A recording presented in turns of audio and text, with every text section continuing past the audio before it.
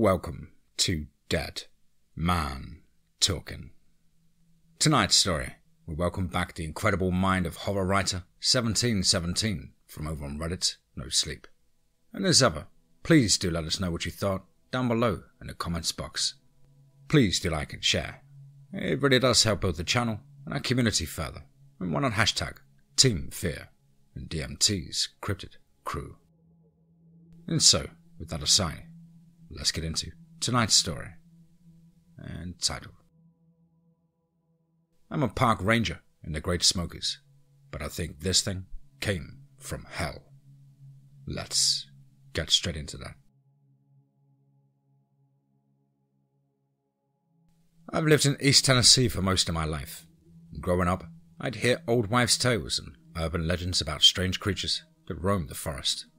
And for the longest time I thought, what every other kid thought, that they were stories told to scare kids away from dangerous places so they wouldn't fall into a ravine or get lost in a massive wilderness. I never thought that any of it would be more than made-up stories. That's not to say I didn't spend my share of time with covers pulled tightly over my head when the wind blew branches against the window to having to face the woods. And as I grew older, I found myself gravitating towards the stories of strange creatures in the woods. And that curiosity is what started me to investigate such things in my spare time. The people around here seem to be obsessed with Bigfoot, as if he's some sort of local celebrity. They tend to ignore or downplay other cryptids. I don't know why. With the hundreds of thousands of acres of unexplored and barely explored forest, it seems there's lots of space for anything that feels like making its home there could be left in relative peace.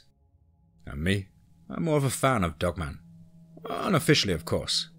You see, once I graduated high school, my only goal was to become a park ranger. Where else could you go to work and be surrounded by such glorious nature, even at its most dangerous? And there are literally dozens of stories I could tell, but the one that sticks with me is the hikers from a couple of years ago. I remember it was early October. I'd always make the hike up to Klingelman's Dome several times during autumn, and gazing out over the canvas of trees, spat on a myriad of colours, and looking every bit like nature's fireworks show, it reinforced that I'd made the right career choice. I was on patrol when a call came in to go to the cabins near Fontana Lake. I got the address and headed south, crossing into North Carolina. When I got there, I was met by a woman who said her husband, son, and brother-in-law had gone to the lake fishing and hadn't come back.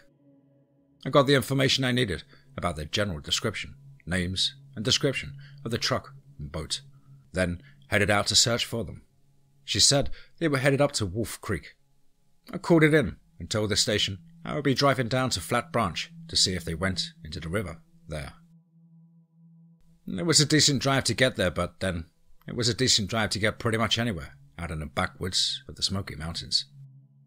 When I got there, I found 3 trucks parked off to the side. 2 of them had empty boat trailers. I checked the description the wife had given me, and it matched one of the trucks. I had a beginning point for my search. I walked up to the water. I looked both ways, hoping to luck out and find them coming in from a hard day's fishing. No such luck. Then there was a house nearby, so I walked over and asked if they'd seen my quarry. The man said he'd been out fishing himself yesterday and recalled seeing a boat like the one I described with 2 men and a boy in it. I asked him which direction they were going, and he said west. I asked if he had a boat and could take me up to Wolf Creek. The man's demeanour changed from friendly to deadly quiet. He agreed to take me across the river, but not all the way to Wolf Creek. I accepted what I could get. After a quick jog back to my truck to get my backpack, he ferried me across and quickly left. It was a mile or so to the rural campsite I suspected they had camped at. I started walking along the edge of the river, keeping an eye out for them. It wasn't long until I spotted a boat sitting on the shore. I approached the boat and it seemed to be the right one. Everything about this missing persons report seemed just like someone who'd stayed out later than planned. It was a little too easy. I would be very happy to find them sitting by a campfire, about to pack up and go home. It didn't take long to hike to the campsite, but when I got there things stopped being easy. There were already 2 tents set up, but they both looked like someone or something had torn into them. I checked inside each one and found sleeping bags and general camp equipment strewn about. I did my best not to disturb anything. When I came to the second tent, I found something more disturbing. This tent was also in disarray, but as I looked I saw distinct drops of red. There was a notebook sitting near one of the sleeping bags. I picked it up and paged through it. October 3rd. We headed out for our annual fishing trip this morning. Mum wasn't too happy, but we told her we'd be back tomorrow. The drive to the boat launch was kinda long, but we filled the time talking about all the fish we were going to catch and general telling stories about the area. Dad tried to scare me with a story about a cryptid that lives in that area, but I knew he was just yanking my chain. We got to the boat launch and headed out into the water without too much of a hitch. Uncle Roger nearly fell in, trying to get the boat undone. He didn't find it nearly as funny as Dad and I did. Once we were out on the lake and had our lines in the water, he seemed to settle in and enjoy himself. And after a few beers, he was laughing about it with us. We caught a couple of fish, but they were too small. We had to throw them back. Dad said he'd heard about a good spot up by Wolf Creek. We'd have better luck when we got there. Uncle Roger caught 3 largemouth bass, and I caught 2. Dad had a big one on his line, but it got loose before we could net it. It was starting to get dark, so Dad said we should head to one of the rural campsites. We pulled the boat up to the shore and tied it to a large tree, then took our gear and hiked to the campsite. There wasn't anyone else there, which Dad said was odd, because the site is normally full. We unpacked and set up our tents, and Dad got a fire going while Uncle Roger cleaned the fish. We ate and laughed and talked until it was dark and we turned in for the evening. Dad said there were better fishing spots further west, and he wanted to go there early in the morning before we headed back to the cabin. I had submitted with the night, and Dad is playing a joke on me. I woke up for some reason and he wasn't in the tent. I could hear rustling outside along with something pawing the ground and snorting. I knew it was Dad trying to scare me. He and Uncle Roger had been telling cryptid stories while we ate our supper. I told them they weren't going to scare me like they did last year. They just looked at each other and smiled. I knew they would have something up their sleeves. I didn't bother to turn the lights on or go out and check. I knew they would just run away and hide, pretending to be a creature I had scared off. And then in the morning, they would ask each other if they had heard the commotion, hoping to scare me. I wasn't falling for it. One thing you learn from having a prankster for a dad is not to believe anything you see, or in this case, hear. I rolled over and tried to go back to sleep, but Dad was making it tough. Well, he was stomping and growling around so loud, trying to get my attention, but I wasn't having it. When I got up in the morning and went outside, the camp had been destroyed. Uncle Roger asked if I'd heard anything last night, and I played along saying I'd heard some creature outside our tent, but I was too scared to go out and check. He made a good show of searching for Dad and seeming genuinely concerned. I was just waiting for Dad to get tired of the game and come back to the campsite. As the morning wore on, Uncle Roger started talking about going and looking for him. I wanted to tell him I hadn't fallen for the little prank, but didn't want to spoil their fun. When noon rolled around and Dad wasn't back, I started to get worried. Maybe he had fallen and hit his head on a rock or something. Uncle Roger was beside himself. He told me he would have already gone looking for Dad, but didn't want to leave me alone at the camp. We decided to go look for him. Uncle Roger found what looked like a scuffle, and we headed off in that direction. He told me to stay right with him as we struggled through the forest, looking for any sign of Dad. I was starting to doubt that this was a prank. I was getting worried about Dad. The further we went in, the more I realized how wrong I'd been. I wanted Dad to jump out and scare me just so I know that he was okay. We walked around for hours, searching for him, but we couldn't find him. I was beyond worried now, and I could tell Uncle Roger was too, but he didn't let on. He just kept saying Dad was probably already back at the campsite now. And when the sun started sinking low in the sky, we gave up our search and headed back. Twice we lost our way and had to double back to get to the site. There weren't many trails out here, at least not that people had made. When we got back to the campsite, I ran to our tent, hoping he would be there, but he wasn't. We ate a quick supper and turned in for the night. Uncle Roger promised me he would wake me up when Dad came back. October 4th. Uncle Roger never woke me up. Dad, he didn't come back. I said we should call for help, but he told me Dad had the only phone. We were trying to decide what to do when we heard a rustling in the woods and the birds were silent. We looked around for the source of the noise, and unfortunately, we found it. There was this thing coming towards us. It stood on its back hind legs, and its body made these loud cracking sounds, like its bones were snapping into or out of place, echoing all around us. But this thing, it was huge. I literally froze. My body refused to move as this horror came towards us. Uncle Roger grabbed me and yanked me over behind his tent. And we tried to hide, but this thing saw us, let out a massive roar. We were so close, I could see blood on its claws and teeth. I prayed it wasn't Dad's. What do we do? I said. He put his finger up to his lips. It looked over at us and then went into my tent, like it was searching for something. Come on, Uncle Roger said. And we snuck away from the monster as quietly as possible. We slipped down the bank of the creek and walked downstream into the water. Where are we going? I whispered. There's a bridge downstream. If we're quiet enough and that thing loses our scent, we could hide under it and hope it goes away. I focused on walking as quietly as I could through the water. The sound of the creek was loud, so I was hopeful it wouldn't see or hear us. It seemed like forever until we reached the bridge, and it was a small wooden bridge that spanned the creek, allowing hikers to pass over. It wasn't a lot of cover. We tried to wedge ourselves into the shadows at the furthest end of it. The time might slow to a standstill as I sat there on the uncomfortable rocks, shivering. Neither of us had our jackets on, and the sun had gone down, taking the warm air with it. I started to doze off when I felt a nudge. I looked up, and Uncle Roger was motioning me to be quiet. I was about to ask why when I heard a creak of a board on the bridge right above my head. It wasn't a steady walk of a hiker going down the trail. It was a slow, deliberate step on someone sneaking or hunting. I listened in mortal terror as the board slowly gave way to the weight of whatever was on it. One slow step at a time. As if I wasn't cold enough, my teeth began to chatter with fear. It couldn't have been very loud. Uncle Roger barely heard it and went into silent convulsions, motioning for me to stop. I bit my tongue to keep the noise down and continued to listen. Only there was nothing to listen to. Whatever was on the bridge had stopped moving.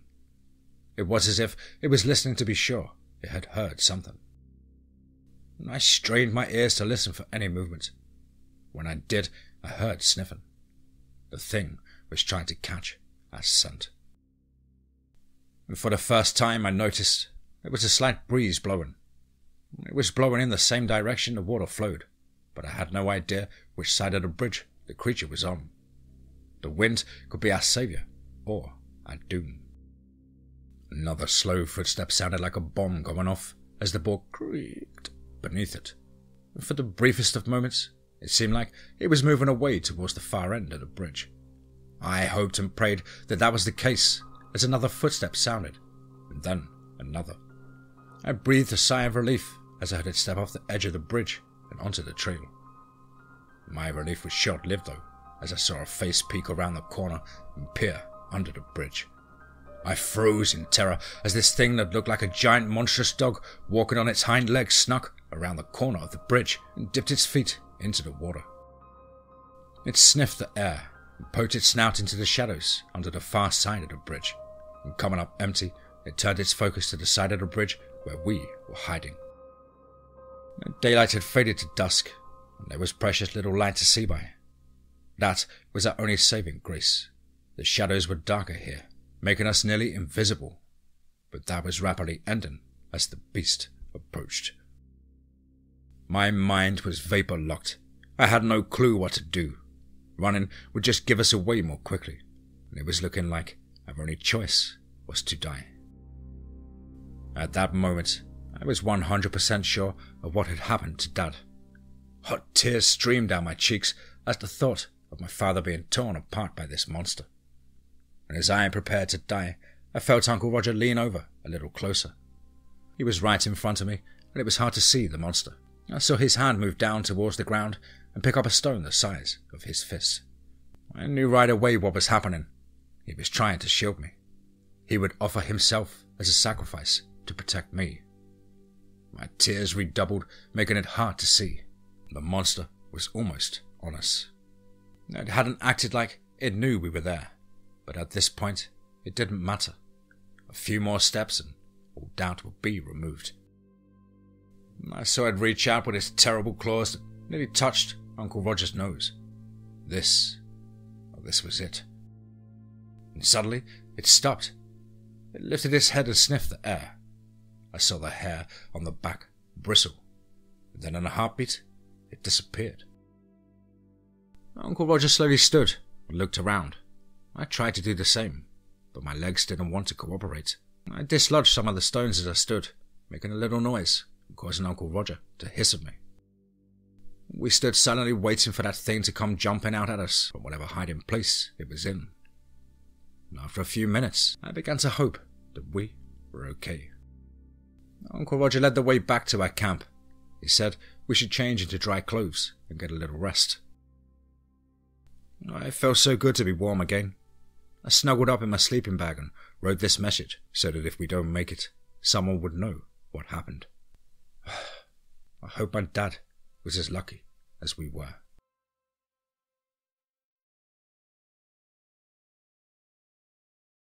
I read through the entire message. I went back and reread the description of the creature. If it was what I thought it was amazing it was still alive. And knowing what I was tracking put me on guard and made me wonder if I was being hunted right now. If it had intentionally left things lay so we could ensnare another victim. I didn't have much hope of finding them, but I would look anyway. I started with the tracks in camp, specifically the ones around the tents. It seemed like the boy and his uncle had gone towards the creek. The creature's tracks went that way too. It followed them to the creek, where its tracks seemed to wander around as if it had lost its prey. And I saw where they had went into the water to throw off its scent. A smart move. And I followed the meandering tracks until they came to the small bridge that forded the creek. The tracks went over the bridge and then through the creek, underneath it. And that didn't make sense unless they were hiding in the shadows. The creature's tracks made a sudden turn and went towards the trail and then up a hill, almost like something spooked it. If it was what I thought, I couldn't imagine anything spooking it. I followed the creature's tracks up over the hill. Then they doubled back and followed the creek from the top of the ridge.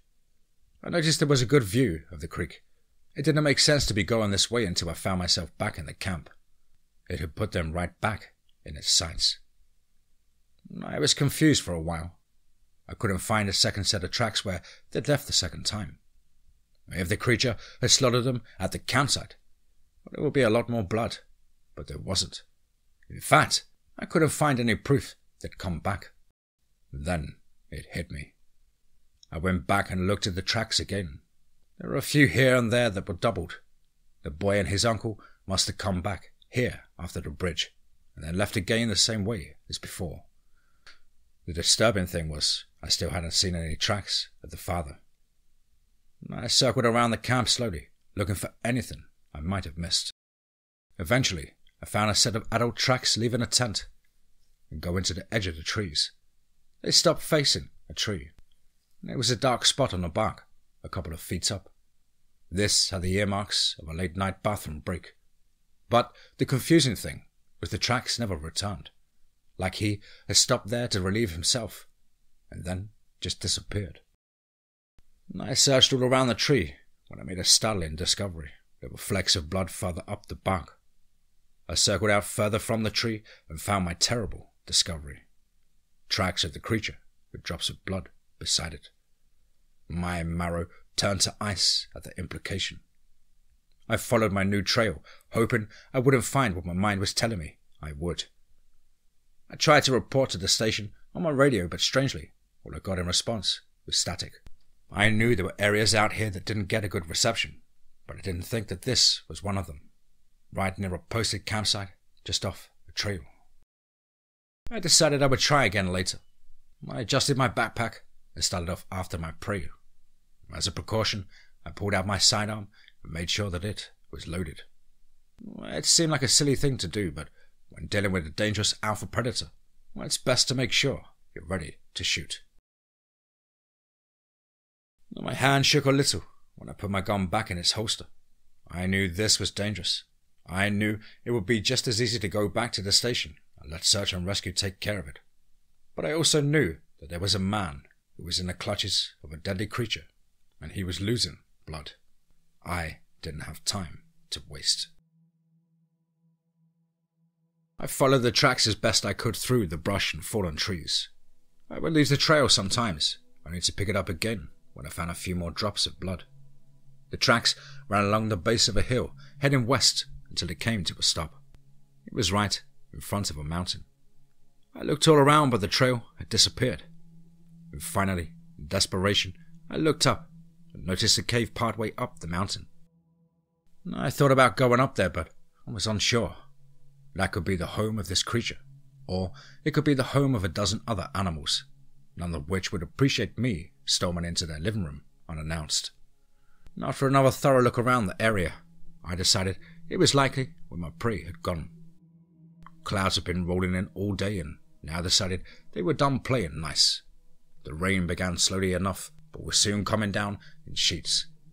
The cave was looking better as I covered my eyes and tried to see where I was going. It was raining so hard that I couldn't see the cave anymore. I just kept pressing forward in what I hoped would be a straight line, over fallen trees, through brush and rapidly rising streams. I finally looked up and saw that I was at the base of the mountain. My direction was off by a little, and I had ended up a few dozen yards to the right of it, but it was no matter. I started climbing the mountain, being extra careful with my footing, especially in this torrential downpour. After a few slips, including one that had me nearly tumbling off the mountain, I made it to the mouth of the cave. I slipped inside and enjoyed a moment without water dumping on me. I looked down on the water dripping off of me, made a little puddle, like I had brought my own rain cloud into the cave with me. I shook off as much water as I could, as quietly as possible. The rain pouring down outside made loud splashes inside the cave. It would have been difficult to hear anything else, but I still wanted to be sure. I unbuckled and sat the backpack down just inside the mouth of the cave. The rain had made it gain extra weight, and I didn't know if I would have to move fast. I opened my pack and got out my bottle of water and drank. It had been a while since I had drank anything, and I chugged half of it down. I closed it and saved the other half for if I got out of here alive. And with that happy thought rattling around my brain, I stowed the water bottle back into my pack and pulled out a small flashlight.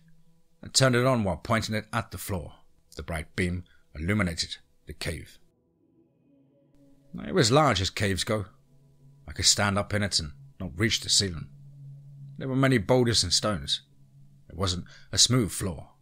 The walls were rough and there weren't any cave drawings in here. And I walked slowly. Each step felt like I was closer to my doom. I pulled out my gun and held it tightly, the sense of foreboding thick in the air. Two thoughts impressed themselves on me. Firing a gun in here would probably deafen me. The stench, it was horrific. It smelled like an open sewer in the middle of August. As I crept deeper into the cave, the sounds of the rain diminished, replaced by an eerie silence. I could hear the step of my feet, my breathing, and my heart pounding. And as I was seriously considering turning around and leaving, when I saw something ahead of me move. It was big, at least as big as me. I dove against the wall for some cover, forgetting that I was holding a bright light in my hand, so it didn't matter if I tried to hide as long as the light was on. And I pointed it at the floor and didn't turn it off. I heard shuffling sounds getting closer. I was tempted to turn off the light, but given the edge to this creature, it was not a good idea. It already had the home field advantage. I heard it sniffing, but I couldn't see it yet. I decided to find out more by bringing my light up and shining it deeper into the cave.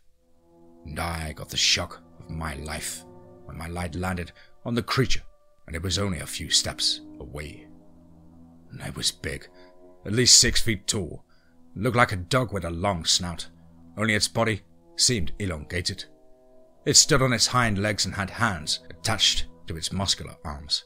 Overall, it looked like a nightmare. It recoiled from the lights and let out a growl. It was all I could do to keep from soiling myself. Without thinking, I pointed my gun and fired. The sound was deafening. My ears instantly started ringing. The creature roared at me and then turned and ran deeper into the cave. It had roared a mere few feet from me, yet I barely heard it. I stumbled and had to take a minute to steady myself. Then I started following it deeper into the cave. To this day, I really don't know why, other than needing to know if the hiker was alive. I looked at the ground to see if there was any blood, but there wasn't. I must have just startled it with a shot. That wasn't great news. I'd hoped I would have hit it and that it was wounded. Just scared meant it would be ready to fight when it saw me again. After all, I'm sure to the creature I was the invader and it was defending its home. I continued farther into the cave, shining my light and watching for any sudden movement. I had no idea where it was or if it was setting a trap for me. I felt a whiff of air and jumped back a split second before the claw sliced the air where my face would have been. I rolled and came up shooting, holding my light beside the gun to illuminate my target. I fired over and over, pointing and shooting without having the time to aim. I watched as it ducked every shot and ran with inhuman speed. Just before it disappeared from sight, I saw it skip a step as I fired my last shot. My hopes soared that I'd hit it at least once. I ejected the magazine and put a fresh one in, reminding myself that I only had one more, and chastising myself for not being more careful with my limited ammo. I justified it by telling myself there's no use dying with a full magazine. I followed once again, nearly jumping for joy when it came to the spot where it had disappeared. I saw a spot of fresh blood upon the ground. I was hoping for more, but as I went, the drops were every few feet. Even though it didn't seem like much, at the speed that it was running, I was sure it had sprung a major leak. And I followed the trail deeper into the cave. There was a chill in the air that made me shudder. My mind told me it felt like a tomb. My tomb. I shook off those thoughts and continued until the blood stopped. I shone my light on the small puddle and the ground beyond where there was no blood. My mind screamed at me that this was a trap. I shone my light all around, even on the ceiling, but I couldn't see it. I started backing out of the same way I'd come in, my eyes darting all around in search of my prey. And it hit me like a bulldozer going 60 miles an hour. It had come out from nowhere and rammed me in the back. I sprawled out onto the floor, rolling to a stop. My flashlight lay a few feet away and I had no idea where my gun was. The wind was knocked out of me. I tried to breathe but couldn't. I just lay there gasping for air when it slowly circled around me, growling and bristling. I knew it was going for the kill. I screamed at my brain to move, but my body refused to cooperate. I tried to focus on my breathing and regain mobility as it circled closer. I could see its breath chugging out of its mouth like a steam engine. I knew it was time. My arm was the first to recover. I slowly moved it towards the flashlight. When it stopped circling, just as I got a grip on the light, I saw the creature hunching to lunge at me. I clicked the light to strobe and aimed it at the creature's face. It screamed and clawed at the air as if it could fight off the light. I rose to my knees, keeping the light on it, when it turned away. I shot it around, desperately searching for my gun. I found it a few yards away and tried to run for it, but my body hadn't fully recovered, and I fell flat on my face. My life in the balance, I didn't bother with the pain of my freshly broken nose. I crawled towards my gun with every ounce of energy in me. It seemed like an eternity until I put my hand on the grip and brought it to bear on the creature. It had recovered and was running at me full speed. I shone the strobe at it again, and it veered away from the light. I stood and aimed at it, squeezing the trigger.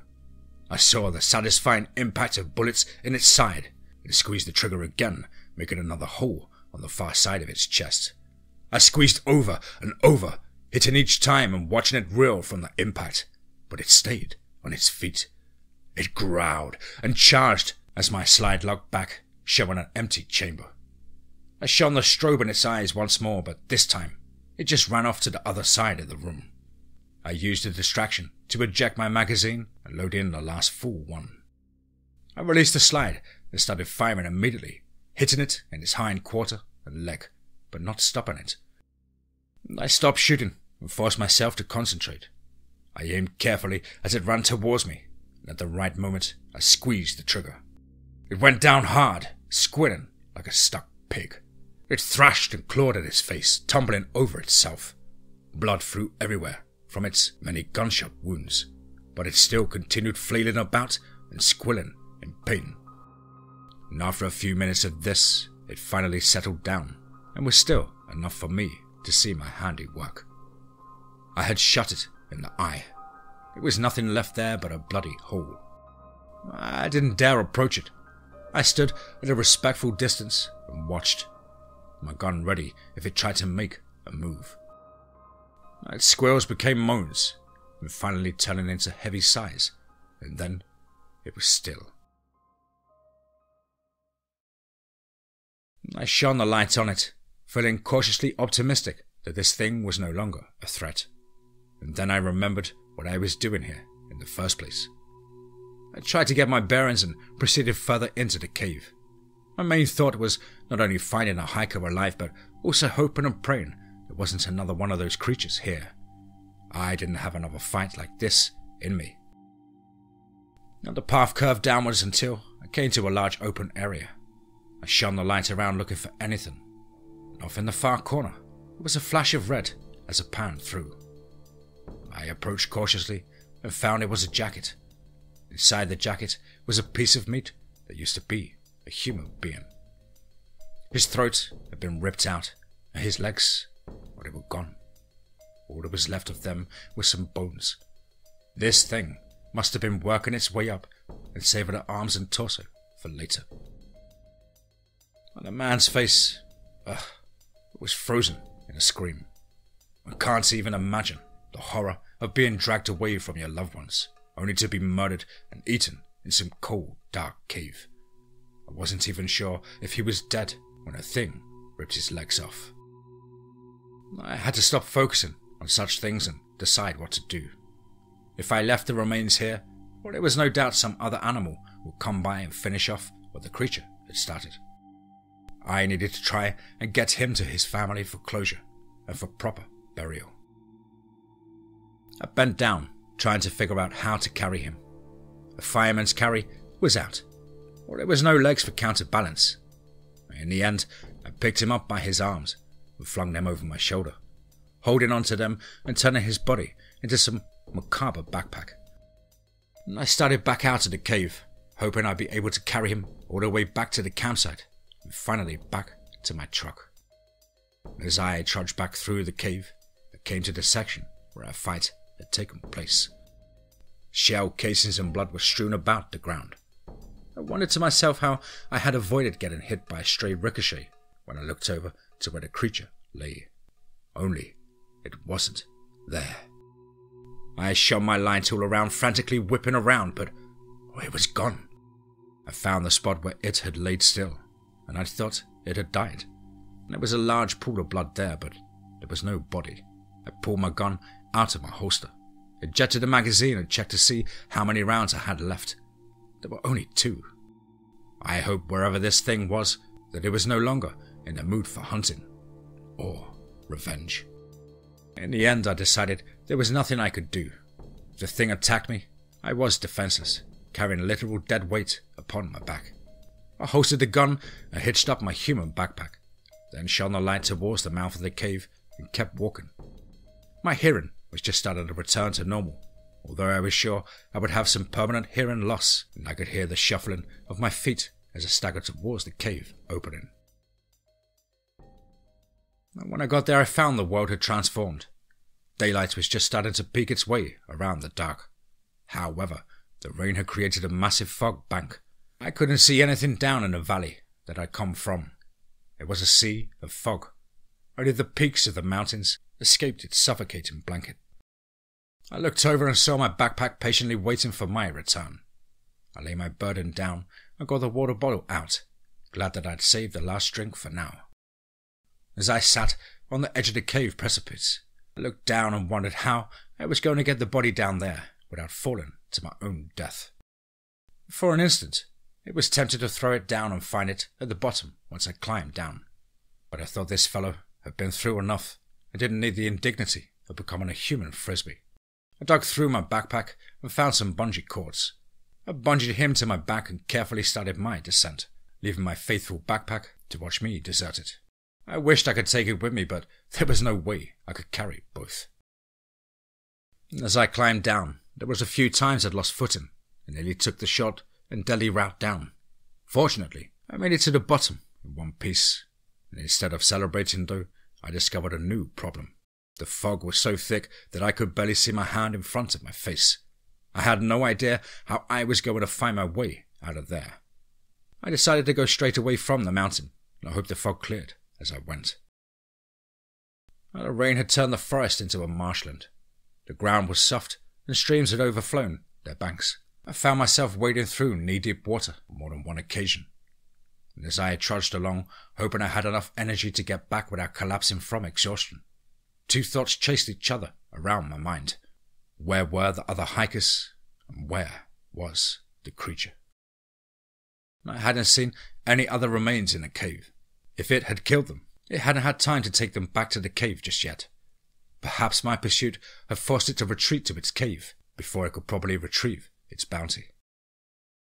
I had kept my ears open for any sounds of it following me.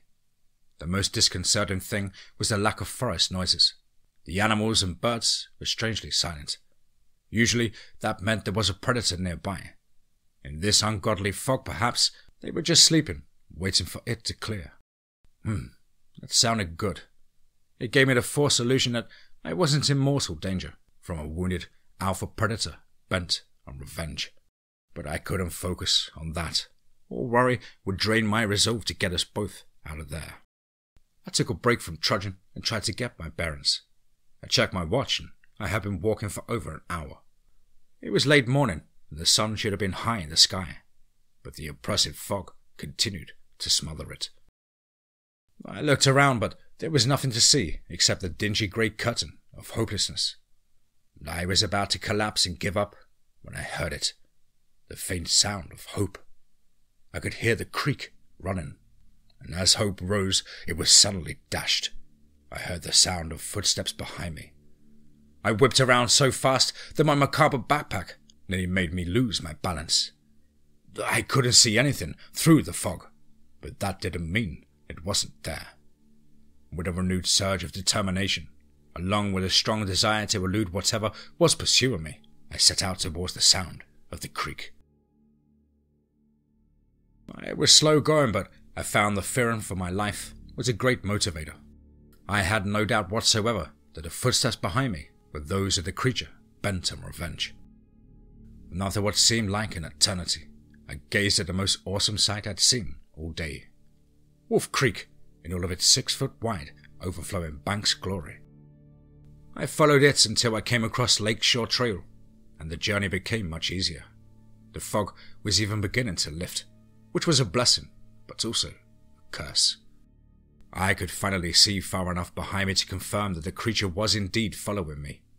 I'd wondered the entire time why it hadn't overtaken me, but now that I caught sight of it, I understood. It was grotesque.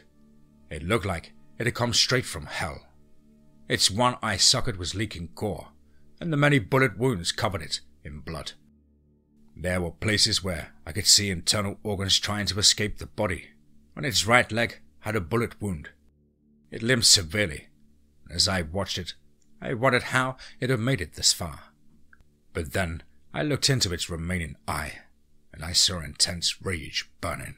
I knew I would die a horribly grotesque death if I slowed enough for it to catch up.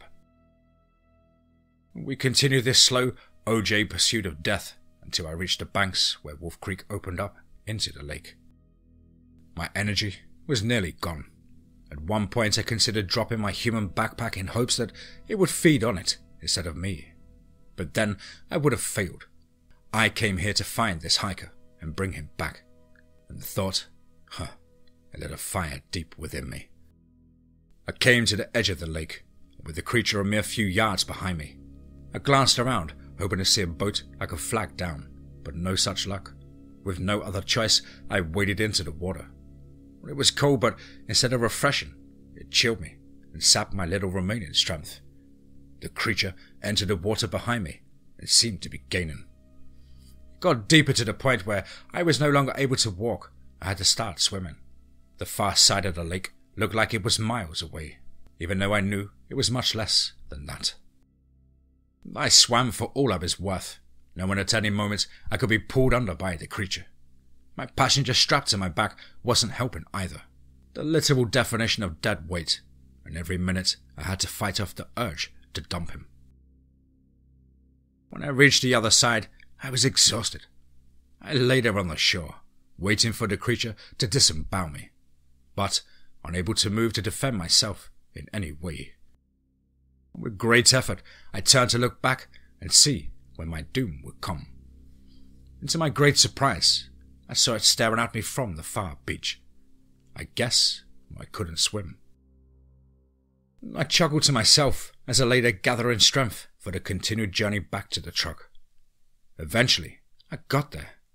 And as I opened the door, for a fleeting moment, I considered putting the hiker in the passenger seat. But then I looked at the wet, gore-soaked torso and reconsidered, gently laying him in the truck bed. The drive back was long and I continually had to shake myself to stay awake. But eventually, I made it to the cabin. I stumbled up to the door and knocked once. "Oh my God," the woman said when she saw me. "Are you all right?" I hung my head. No, but I will be after around 3 days of sleep. Unfortunately, I have bad news for you. I found your husband, but not your son or brother-in-law. A man and a boy came out of the cabin and stared at me. I instantly knew who they were and grabbed them both in a huge hug. "I'm so glad you made it out," I said, fighting back tears. Thanks," the man said, pulling out of my hug. Who are you again?" "He's the ranger that came to look for all three of you," she said. I don't understand. Your tracks were confusing," I said. I followed them down to the bridge, but then they went back to the campsite. We got some rest," the boy said. "Then Uncle Roger came and said we were going. We left everything and slipped away to the boat, rowed across the river, and left." I smiled. "I'm very glad you did." He looked at me with expectant eyes. "You said you found my dad?"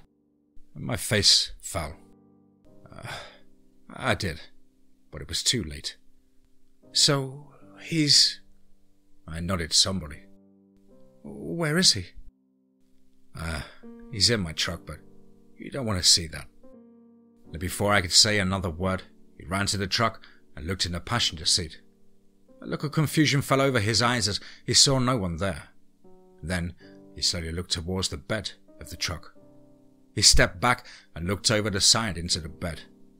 He instantly dissolved into tears and slid down the side of the truck sobbing. "I'm so sorry," I said to the woman and man. She grabbed me and gave me a hug. "Don't be," she said. "Without you, we wouldn't have known for weeks, months, maybe even years what had happened. We would go on looking with false hope. You've given us a chance for closure and to properly grieve." And she released me, and I wiped my eyes. I looked at the man and walked down to the truck. He followed, and we gently removed the body and laid him on the couch, and then covered him with a blanket. And the boy followed us back to the cabin, but wouldn't look at me or anyone else. He sat in the chair instead of the blanket covering his father's body. I knew that I had done all I could, and so I excused myself and started towards the door. I paused and said to the boy, I promise, I'll make sure that thing never hurts anyone again. He looked up at me, eyes full of tears, and said, "How would that help my dad?" His mother opened her mouth, but I held a hand up to silence her. I knew the boy was just hurting. I left without another word. On the drive back, I called the station and told them everything that had happened, and then told them I was going home and calling off for the following day. And after getting home and stumbling into a shower and collapsing in bed, there was only one thought on my mind. I would return to Wolf Creek very soon, with more and bigger guns.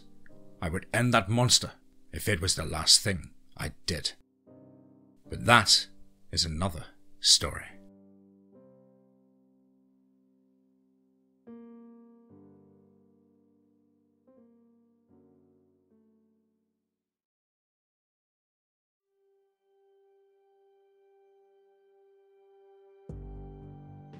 Wow.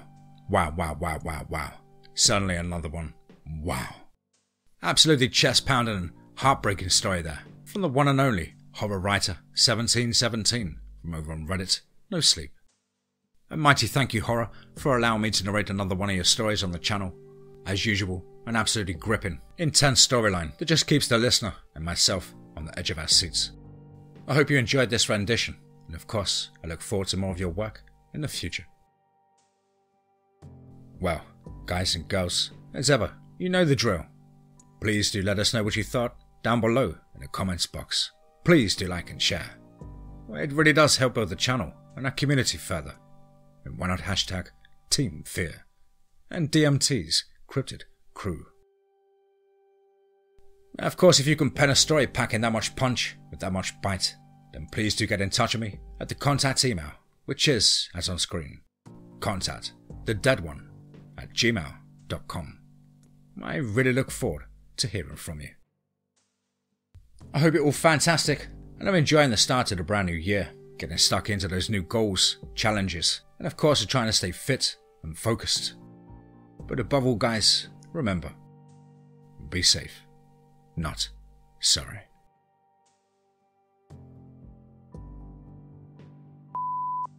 And so, with that aside, let's get into tonight's story and title.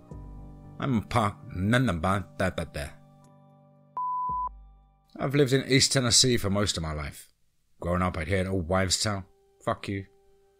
I've lived in East Tennessee for most of my life. Growing up, I'd hear old...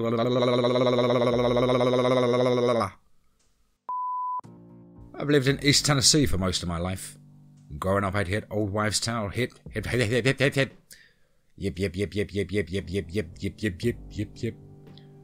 I've lived in East Tennessee for most of my life. Growing up, I'd hear old wives' tales about urban legends, about strange creatures that roam the forest. And Uncle Roger caught 3 largemouth... Fuck you, pigeons, you... Uncle Roger caught 3 largemouth bass, and I caught 2. Oh, please! Fuck off! Oh, God. I'm gonna fucking kill him. I'm gonna kill him. It's not drilling, it's fucking pigeons. I used a distraction to eject my magazine. And after a few minutes of this, it finally settled down, and we're still in the yip. And after a few minutes of this, it finally settled down, and we're still in enough. Still in enough. Fuck. And after a few minutes of this, it finally settled down, and we're still enough. Fuck!